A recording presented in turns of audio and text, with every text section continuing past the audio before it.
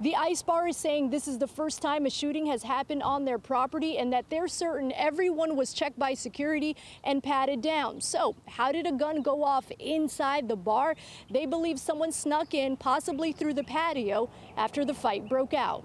An Ice Bar employee tells me there were several fights Tuesday night and that the 25-year-old man found gunned down was fatally shot outside where police found him. Police tell me they can't confirm where he was shot, but did say he was an innocent bystander.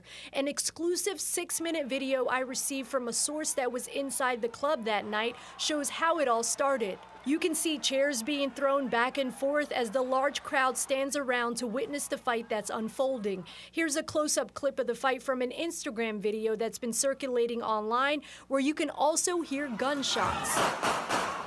And in the longer video, you can see the crowd running, patrons crawling on the floor trying to make an exit. And when the crowd makes it outside, you can hear what sounds like gunshots outside, even while a police patrol car is in the parking lot.